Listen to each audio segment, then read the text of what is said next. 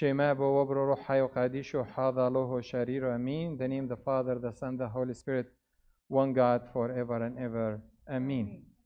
Brichsafro, to all of you dear brothers and sisters, good morning. May God bless you all and protect you and be with you. I miss you. We closed the church for 2 weeks.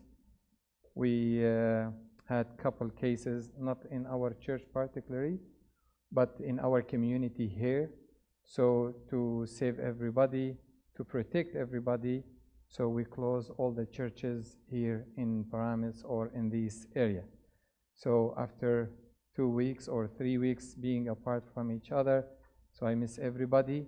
And also I want to say good morning to all our brothers and sisters who are watching us through the social media or YouTube.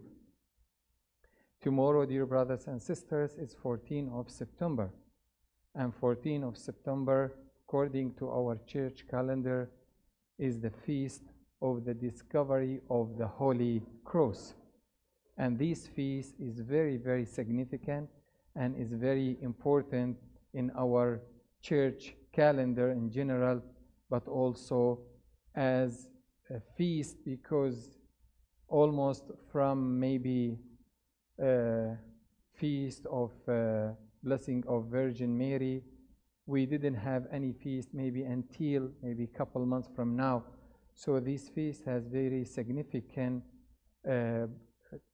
blessing and meaning in the church calendar in general. St. Paul, he was talking about the cross, and he said, for the message or the word of the cross is foolishness to those who are perishing, but to us who are being saved, it is the power of God. So St. Paul, by saying this, he distinguished almost between the people who do believe in the power of the cross and for those people who deny the power or the meaning or the message or the word, like the Bible say, of the cross. In other words, those who believe in Jesus, who died on the cross to save everyone who believes in him, and those who still may be searching or try to find the true God. But this feast is a call from God to all of us, because before discovery or finding out the wood of the cross, also the people, they were looking for the cross for too many reasons. Maybe to prove that the crucifixion was a true event, and also to prove that the Christ was really crucified. It was not only story the Christian or the follower of the Christ they created. So finding or discovering the Holy Cross is very, very important in our spiritual life. And we rediscover actually the cross in our life individual is very, very important. That's why this feast is called to everyone to refine, to rediscover the true meaning of the cross in every person's life. When we talk about the cross, by the way, maybe people, they think that we're talking about the cross, but the cross, it's really, or the meaning of the cross really is beyond only this sign. It is the sign of the victory, the sign of the blessing, and it is the source of all the blessing that maybe it's hidden in our life somewhere and we don't know where is it. So discover the Holy Cross. It is called to discover the true meaning of the Holy Cross in our life. And that's why this feast is very important to many aspects. Because a lot of people, they run away from the cross. One of the father, he said, the one who run from the cross, run away from the cross, he ran away from God himself.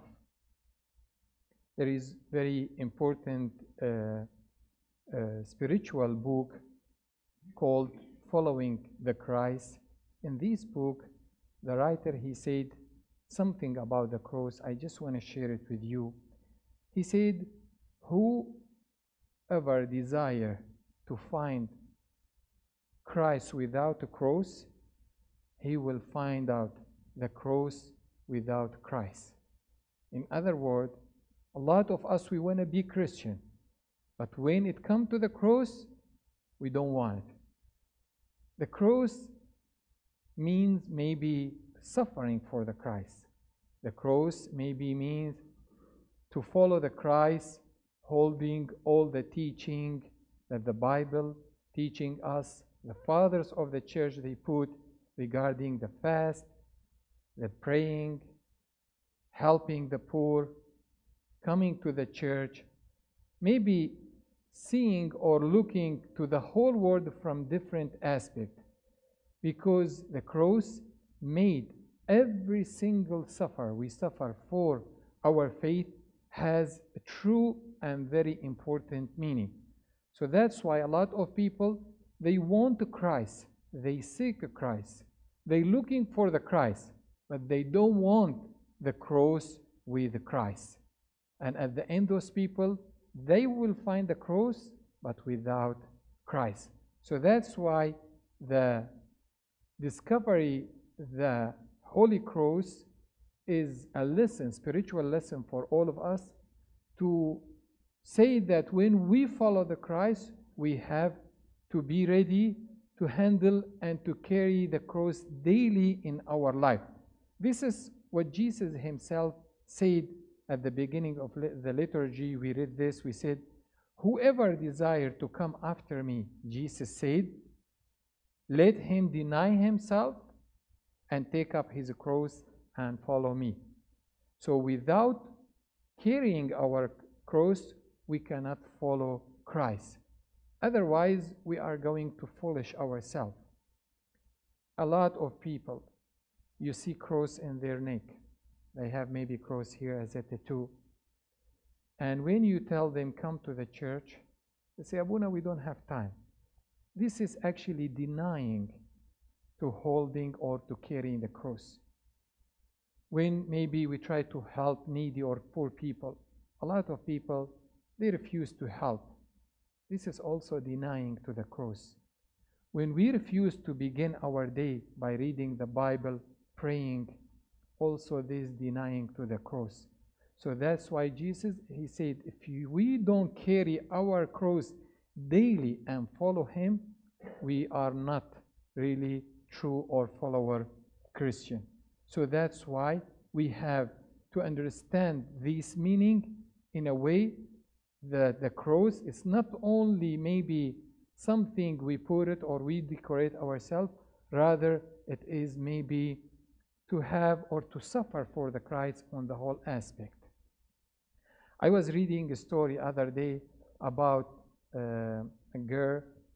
She had an oral test in a university, and this girl, she was the student, she was very true Christian.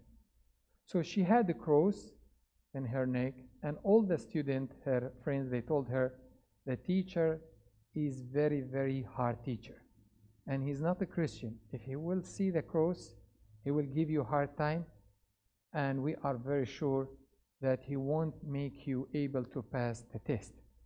She said, I'd rather not to pass the test than to deny Christ and to take the cross just to make him happy. So the time came, she went to the test, and the teacher was there. When he saw the cross, he began to mock her, to make fun of her. So he right away pointed to the cross. He said, I will give you point to each cross you have. So kind of from 100, he will give her maybe 1 or 2 cross. So in other words, he was telling her, no matter what you do, because you are holding the cross, you are going to fall in the class, So she asked him, are you sure you want to give me 1 point or 1 grade for each cross I have? He was laughing. He said, yeah, of course. So he was thinking maybe she has a couple of crosses, so she can end up having maybe 10 out of 100. She said, promise me that you will give me point for each grade, for each cross I have. He said, I promise you. Then she opened her purse and she grabbed a big bag of cross. She told him, I'm a Sunday school teacher, and I was at the Christian store a couple days ago. I bought these crosses to give to my student in the class. So she put the crosses in front of him. She said, go count them. And she had 120 crosses. He didn't know what to do. She said, don't forget that you promised me to give me for each cross 1 point or 1 grade. So this story, this is true story, by the way. This story, it tells us something very important, that we should not be ashamed of our cross, not only by carrying it, but by having it also in our heart, in our life, by follow Christ daily, no matter what the people they say about us, for too many reasons. Number one, our life too short. Number two, we don't know when we really need real protection.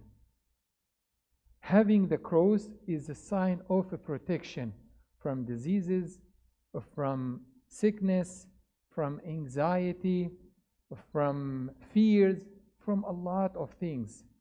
When I was serving our church in Egypt, one time I was with another priest from there. So there was 2 people, they came to him.